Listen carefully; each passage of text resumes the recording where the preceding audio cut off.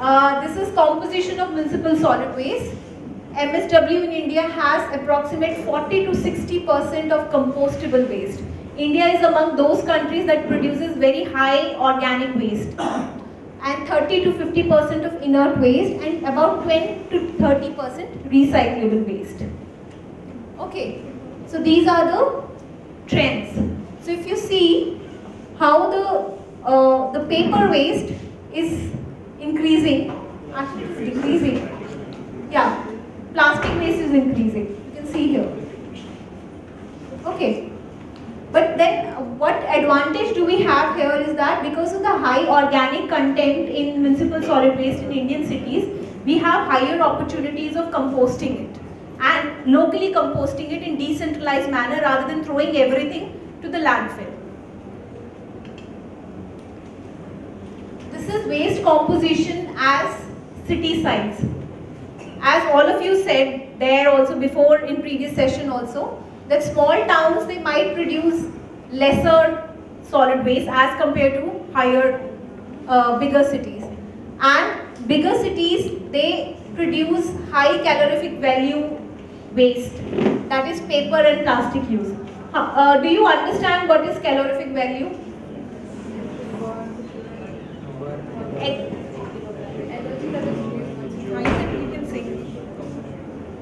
It's basically the energy that you that the waste releases once you burn it, and that's measured in kilocalories. So if you burn 1 kilogram of waste and you have higher kilocalories being generated, so that has a higher calorific value. So bigger urban centers like Mumbai or Bangalore, they are producing higher paper and plastic waste.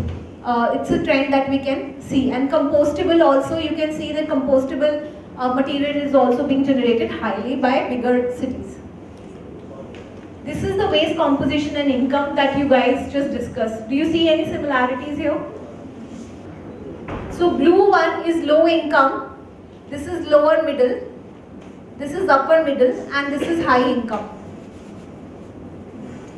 So low income is producing high organic.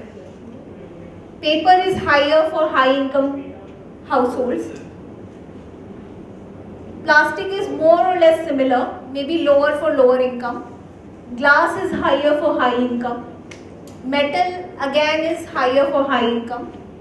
And then there is other kind of material.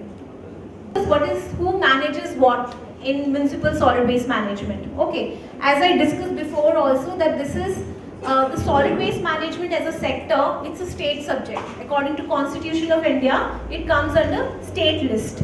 Okay, it comes under, it's a part of public health and sanitation, and urban local bodies are nodal agencies to manage the solid waste management at the city level. Whereas for managing liquid waste management, liquid waste or wastewater, generally we have state boards. The reason behind it, why the liquid waste is being managed by state boards and why solid waste is being managed by urban local bodies, because there is a general perception that urban local bodies, they don't have capacity to conduct engineering kind of exercises or engineering kind of projects. So when they have to construct sewerage projects, which are laying of sewers and constructing sewerage treatment plants, that's the notion, wider scale notion, that ULBs do not have the capacity, resources, financial resources, human resources to conduct engineering projects. So they are just suitable to have elementary garbage removal and garbage management skills. They are just suitable to do that.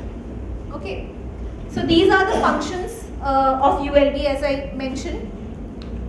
Again, the same thing. They are responsible for street sweeping, silt from drains, collection, storage. They are also responsible for construction and demolition waste. Okay, and sanitary landfilling. What are the different financial resources that a particular ULB has?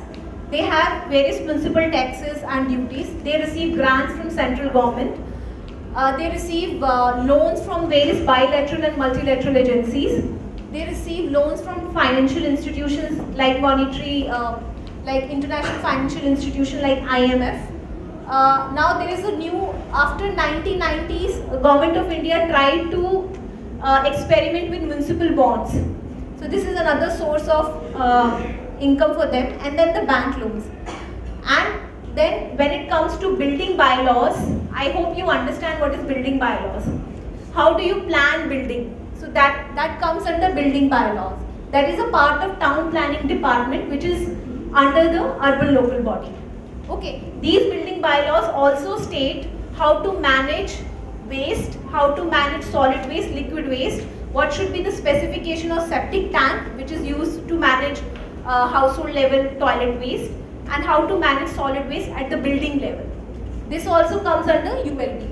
And then we have state pollution control boards to monitor and regulate different kind of waste. And then we have nodal agencies at the ministry level, which is Ministry of Environment and Forest, which is now Ministry of Environment, Forest and Climate Change, Ministry of Urban Development, and this is technical institution called CPHEEO, which is yeah. So this particular organization is a technical custodian of knowledge in engineering and public health and water and sewage. They produces a lot of manuals. So most of the information that you see today in my presentation is actually from their latest manual, which was released in 2016. After 16 years of having old manual, they recently came up with the new manual.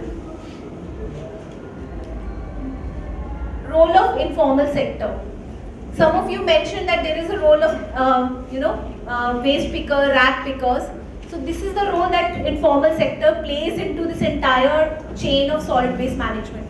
They are very important when it comes to segregation. Okay, although we say that they are informal, but they are very organized informal sector. You can't say that they are not organized. Okay, and they collect about and recycle about 10,000 tons of waste in most of the cities every day. They recycle about 70% of the plastic waste and 56% of all recyclable waste in Indian cities. Okay, and these are the kind of waste that they deal with. Plastics, paper, glass, metals. So they'll be looking out for all these things either directly from your household waste or from the landfills. Sometimes they pick waste from the landfills also. So these are the contributions by the informal sector. It employs huge number of people. Like recently I was in a workshop in Trivandrum and there were Nepal participants. So they mentioned about one example. I'm pretty sure those examples you can find in India also. That they used to have a one landfill in one city and government decided to shut that landfill and start new landfill in another part of the city. So around that new landfill, now there are 75 families that are dependent, that are drawing livelihoods from that landfill alone. 75 families. Families as in people who are into this informal waste recycling and material recovery. So that kind of employment they have the ability to generate. They work very efficiently and operate very competitively. They have formal economical linkages at some point of the recycling chain. And the kind of environmental offsets, because when they recover waste, that means they ensure that again that waste doesn't go into the environmental chain. What are the issues and challenges? There will be always issues, formal and informal sector. Government will always see them as something which you don't need to have at a city level. And they work in unacceptable working condition. Most vulnerable section is women and children. There is issue of child labor which is involved, and there is exploitation by middle or waste merchants. Some of you also mentioned in your presentation that I think I remember in their presentation that segregation is not happening at household level. Segregation is happening in the end, which is a centralized example of wastewater management, centralized example of solid waste management. So we have two types of systems adopted across cities in different parts of India. One is centralized system and another one is decentralized system. Decentralized system means that you try to recover as much as you can during the entire value chain of solid waste at the segregation part, at the collection, transportation and at the landfills part. But conventionally most of the cities in India are involved in centralized systems. Centralized systems are preferred wherever there is economies of scale is favored in terms of bigger systems like sanitary landfills, incineration plants, because these are very big to manage and very expensive. So they are managed at centralized level. While the decentralized system or community system or composting is one example of having decentralized system, and it reduces the burden of handling large volumes at centralized location. It reduces the cost of transportation and immediate storage. So these are the key differences between centralized and decentralized. Here I have tried to make a merit and challenges for centralized and decentralized system. Okay, what are the challenges in decentralized system? The major challenge in decentralized system is monitoring. So when you have a centralized system, because government has limited resources and limited human power, the centralized systems are easy to manage. Okay, it is at one location and one person can be appointed and the person can go and just check the centralized system. When it comes to decentralized system, you need more human resources, you need more skills to manage that system. So that is one of the challenges in decentralized system. And also I have seen, and it has been recorded many a times, the decentralized systems, like if you have to establish a composting unit at a neighborhood level, there will be some opposition by the people living around, and they might oppose about that we don't want to establish a decentralized aerobic unit or composting unit near our area. So there will be some issues, conflicts in acquiring land for that. Other advantage of decentralized unit is that material recovery can happen at each point of the value chain, which we discussed. So so these are the different advantages and challenges of centralized and decentralized systems. So conventional landfills that we have right now in various cities are centralized example of managing municipal solid waste. As you can see that municipal solid waste was managed conventionally through the centralized system, and the focus was on disposal. Collect everything and dispose to landfill. But where is the land? If you see these trends, India would be needing so much of land by the end of 2031. We don't have that much land. Specifically in context of LAP, if you see, LAP has this particular area, Alapura has only 0.6% of vacant land.